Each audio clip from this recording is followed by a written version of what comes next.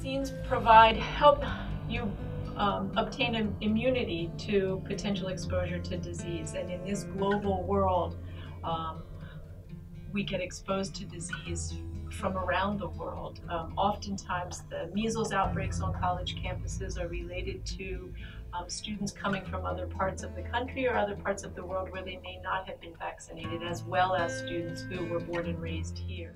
We not only recommend, but we require quite a few vaccines. There are a lot of vaccines that are required for enrollment. There's a whole list. There's measles, mumps, and rubella, there's tetanus, there's hepatitis B, there's meningitis. Hepatitis A is optional, meningitis B is optional, but there are quite a few vaccines that we require for enrollment. If you know you need vaccines, if you know you're not up to date on any of your enrollment vaccines, I encourage you to go home either Dean's Fall holiday or Thanksgiving and get those vaccines for your own protection as well as all members of our community.